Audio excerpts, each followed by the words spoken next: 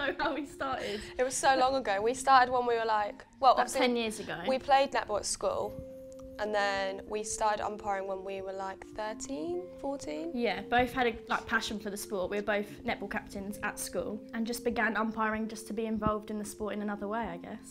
I was just watching a game once and thought, oh, I think I could do that, and I just gave it a go. Thought, why not? Yeah, and then being the younger sister, I had to copy.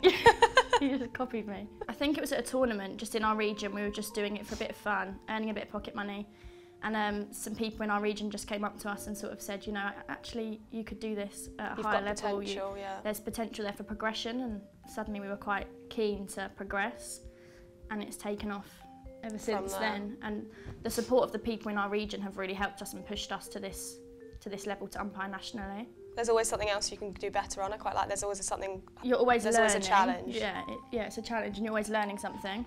So you always take something out of the game. Yeah, and actually you get to go to like really cool places that you never would have gone to before. And yeah, you're not getting paid for it, but you're not actually spending any money. Yeah, so last year I was fortunate enough to travel to Israel, which is a country I'd never normally think, I know I want to go on, like where I'd want to go on holiday to. But it was the best experience of probably my life. It was the best 13 days. I met some like amazing people out there, and the experience of travelling to umpire and have that time away from home was really rewarding.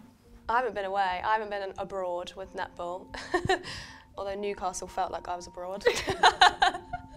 I like being in control. Yeah. I think I can be quite being a quite loud bossy. mouth. Yeah. Being quite bossy. I feel I know the rules inside out, so I feel very confident when I've got a whistle in my hand, because I know that if a player does argue or get a little bit annoyed, I know that I'm doing my best and I know the rules better than them, in my opinion.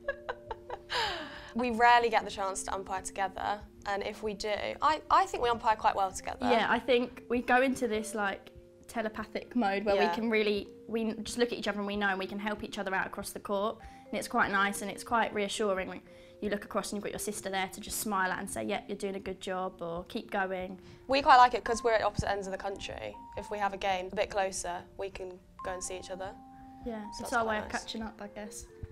I think you've got to want to do it. There's no point pushing someone to be an umpire if they don't want to do it for themselves. Yeah. We both mentor younger umpires, and we just explain our story to them and tell them what we've done and how we enjoy it and what we get out of the game.